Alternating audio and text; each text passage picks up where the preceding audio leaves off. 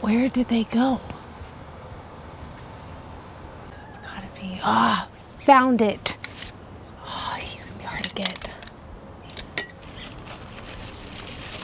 Oh, got him. Where are these other eggs at? Where'd they go?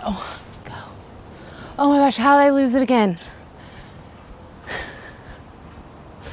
Where is it? Here's a leaf. Oh gosh, okay, there's another one. Oh, okay. Yeah, I knew this was too good to be true. I'm dealing with squash bugs. I've been dealing with squash bugs for now 5 days, and I haven't found a few in a few days. And just saw them in the corner of my eye. No. Got two. Okay. This one leaf has so many eggs on it.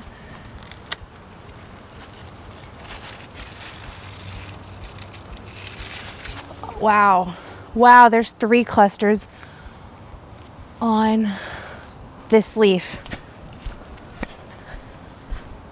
Look at that. Oh my gosh. I have literally been checking. These had to have been just laid. Goodness. Look at that. And there's another cluster too. Wow. I'm like sitting here and I keep looking up and I keep finding more clusters. This is one reason I like to grow vertically, because you can look up under the leaves so much easier and you can see stuff like this.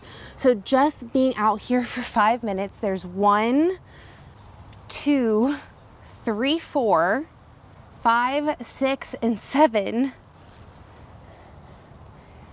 8, and 9. So I'm gonna have to spend a little bit of time out here and double check everything. I actually have not found a squash bug in a few days, and I was like, there's no way I'm getting this lucky. So I pruned off the leaves, and I'm just going to take a torch lighter and burn them. Hear how they pop? It's actually kind of fun just to let them pop. Last year I threw them into soapy water, and then I came across this where you can just pop them real fast just to make sure you are killing all of the eggs.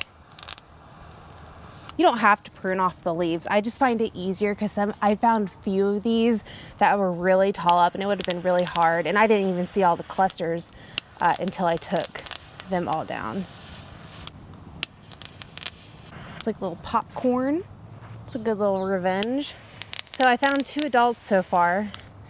I put them into the jar. So I had a comment on my last video asking why I didn't just give them to the chickens. And I was like, you know, that is a solid point. I typically have just been using soapy water because it's a lot easier to grab them real fast and just throw them into soapy water. And this is after I have found stuff pretty much every day. I've either found 1 adult or I have found like a cluster of eggs. Like, you can imagine how out of control this would get really fast. Last year I don't think I caught it as early. This year I was prepared on the time frame on when they entered my garden last year.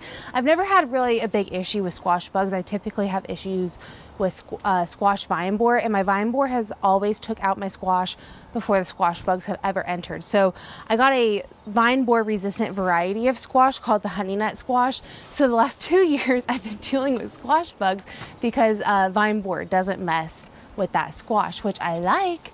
But squash bugs are honestly very annoying. I found squash bugs being one of those things that when you think there is no more, there's always going to be more. So you still have to be very vigilant on checking everything. So I am moving the leaves around because by doing this, you typically will either find random patches or leaves, or you expose the adults.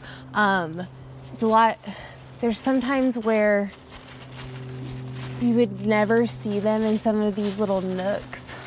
My squash is doing really well, so I can't complain. It is starting to travel quite far though, so I have to be careful that I'm kind of looking all over. There has to be more than 2 adults. Oh, see, I moved that and I found another leaf. And honestly, it's not gonna hurt the plant for me to prune off these leaves. Honestly, it's probably just helping with some of the airflow. Also, always get a different angle because I have not been able to find a single leaf for 5 minutes, and I moved over to the outside and immediately found another leaf.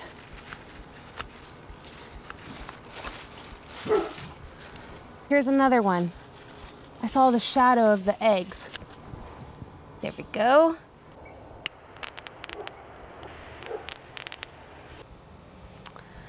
I don't know if I'm seeing anything else. Oh geez. Well, I didn't realize that that was going into the green beans. I only found 2 adults for now. I'm going to double check though here later on, but I'm going to stop for the time being. Here, get them. Look down. Get them, girls. Good job. It is definitely a July evening. It is hot and it is kind of muggy, but here are 2 of my Goldie Honey Bear sunflowers that went to seed. I'm going to be planting a few of these today. There was a handful of Goldies that didn't pop up, and I'm trying to get all these blooms going into fall. So I got to direct sow a few more. My one plant right here that's been in the front is really conking out as of this week. We've had a lot of just hot, humid weather, and I'll actually take you guys over to the tomatoes in a little bit. My determinate tomatoes, not so much my indeterminates, but my determinates are getting hit with blight. All these tomatoes are on the verge of ripening, so these tomatoes might actually come out a little bit sooner than I initially hoped, which I'm a little sad about, but I'm really happy I planted a whole second succession of Romas this year because those plants look really pretty. I planted out 8 additional plants, like 4 to 6 weeks ago now, and they're doing really, really good. Yeah, so anyway, I'm getting some fall seeds started today. We're currently sitting 89 days from our first expectant frost here as I'm filming this video. You guys will see it probably a few days later, but that's still a good amount of time. But I need to get cabbage and broccoli and lettuce pretty much started today. All right, so I am going to start off by making some soil blocks. I'm sure this might take me a little bit of chunk of time. To the potting soil, I added a little bit of worm castings, and I'm just going to give this a little bit of a mix. So whenever you're doing any type of soil blocking, you want that soil to be pretty decently wet so it can hold its shape. I don't have any type of fancy remedy other than I use potting soil and make sure it's a certain amount of wetness, and then I just make the block. If it can hold together, it's good to go, but I feel like it's still a little dry.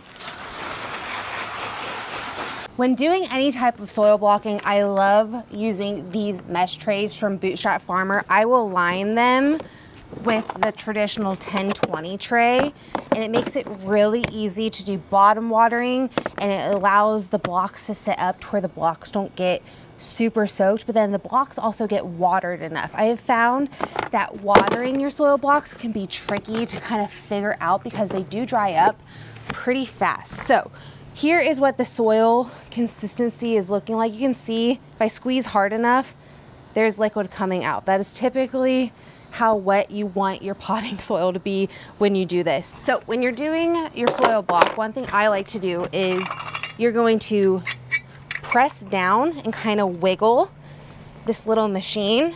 And then when you get down there, so you'll see how you have all these bumps and ridges, I actually like to flip over and kind of pack that down myself just with my finger real fast. So you can see that one had a really big air pocket. And then I'll go through and I'll just repeat, kind of moving it back and forth inside. And then I'll take my hand tool here and I'll kind of scrape off the bottom, kind of like I'm making some bricks.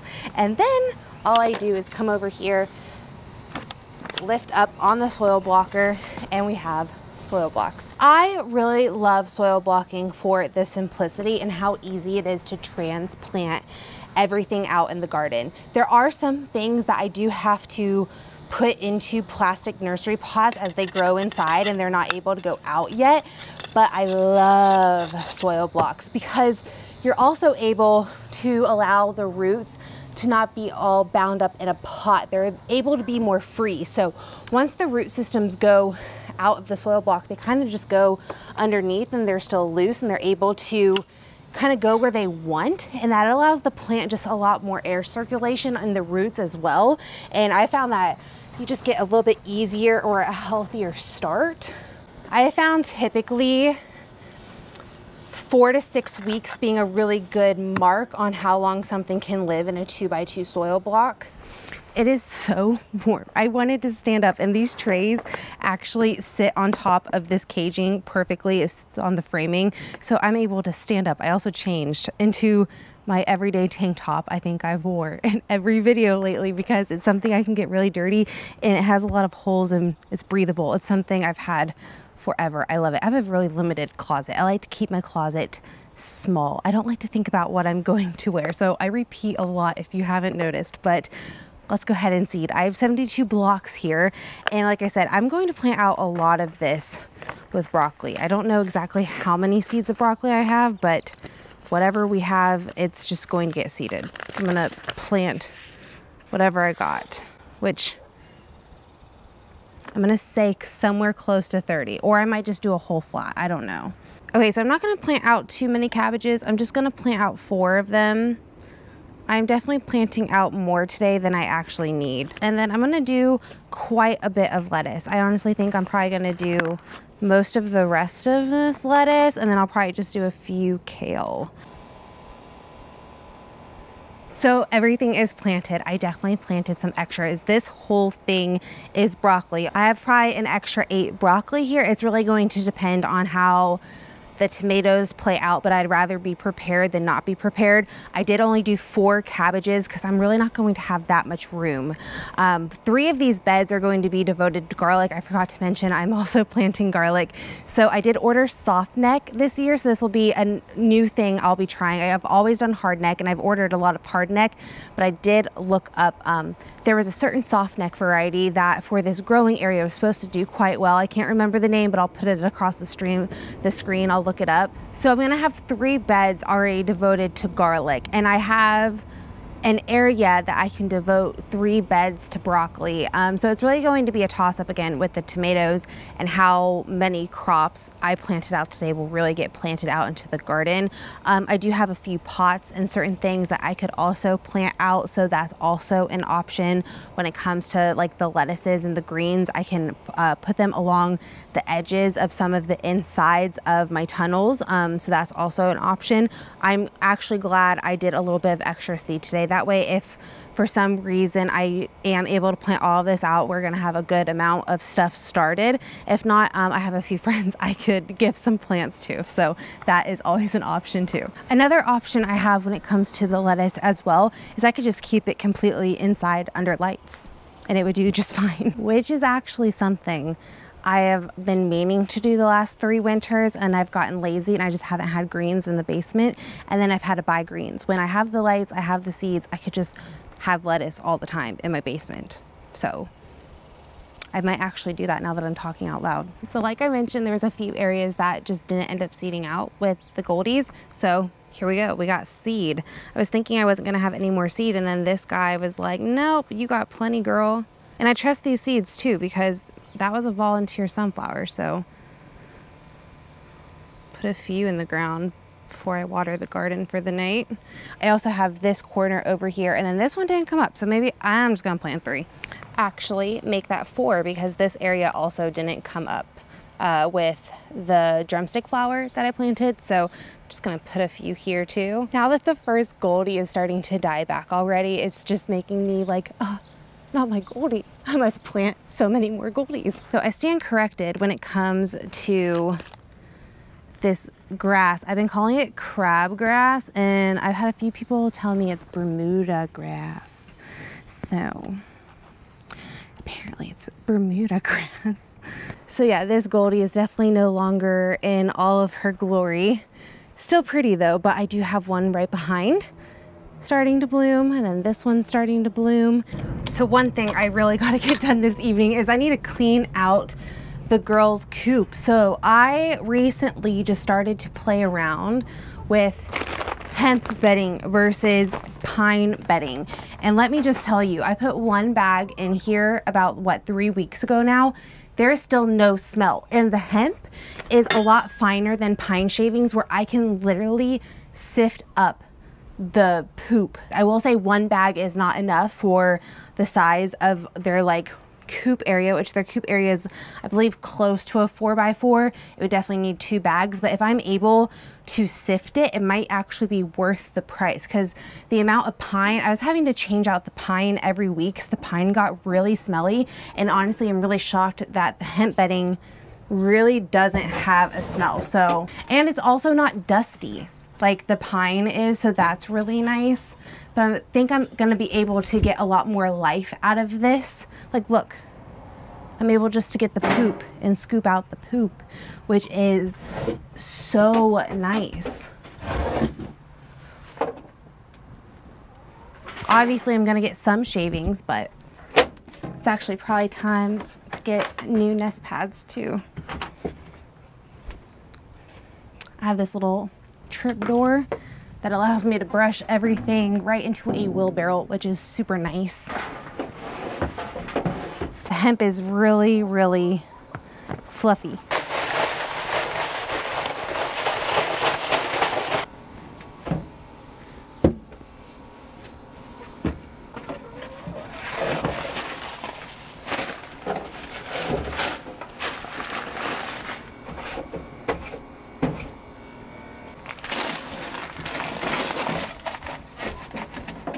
Some fresh nest pads.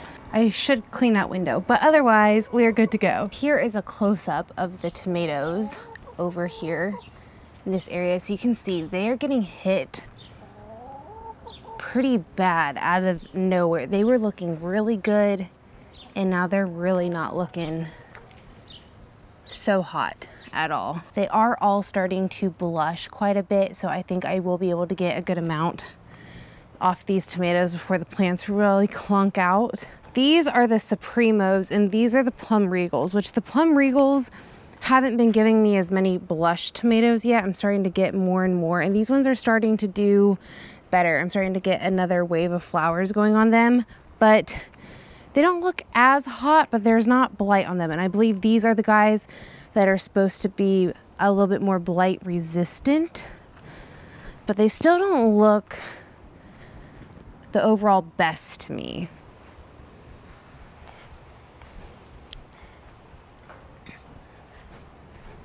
I forgot to check okra this morning, and this one definitely got a little bit too big today. I honestly really haven't had much okra that I've been able to do too much with. I freeze dried it last week, and I wasn't opposed to that. I actually liked it, and I'm typically not an okra person at all because I really don't like the slime, but I really liked how there was another way I could preserve it outside of just freezing it instead of canning it, because I'm really not going to probably get to can any okra until about another week or two.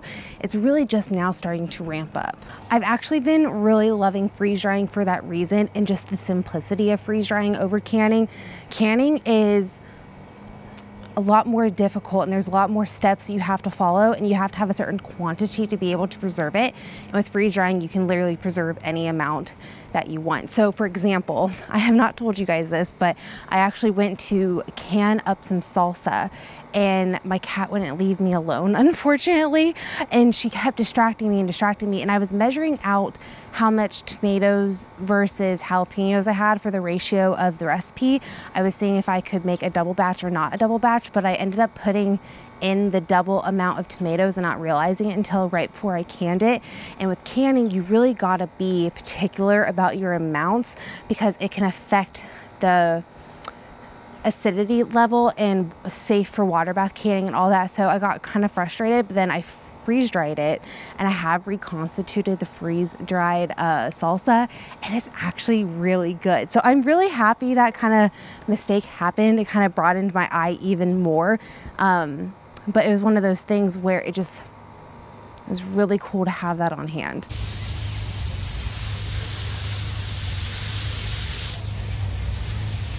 So I have a compost pumpkin over here. I think it's a pumpkin.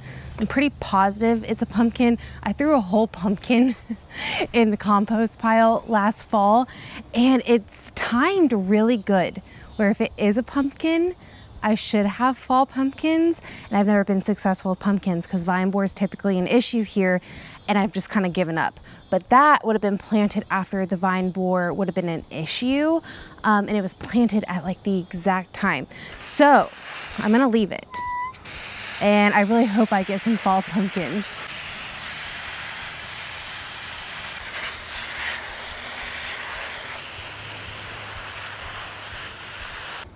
Yeah, hi, hi. Oh, she's such a pretty girl.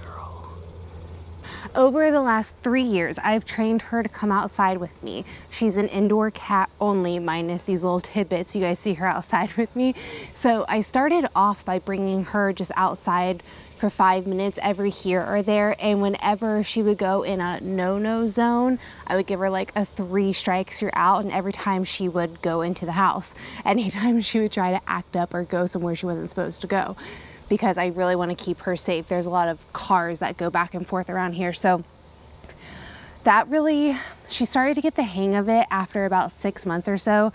And for the most part, she's really good. I still wouldn't trust if my eyes weren't on her because she's very curious, but she listens really well. So it's really fun to bring her out so she can enjoy it. She does bother me more around this time of year because she really does enjoy being outside so much. But it's so much fun to be able to enjoy the garden with her.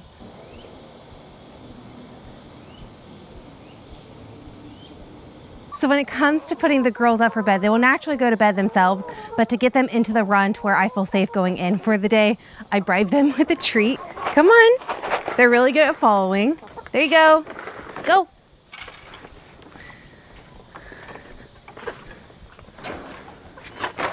Just grab their extra bit of fence here and close and lock this door. All right. I like to dump this if I remember. That way there's just not water sitting. They get it fresh every morning anyway. And then I close this back up. They got grubs today. Well, the sun has officially set. I need to head inside, eat some dinner, take a shower. It is disgustingly muggy outside with 0 wind, so I'm ready for a shower. But thank you guys so much for joining me this evening as I did random things around the garden. I'll see you guys all in the next one. Bye.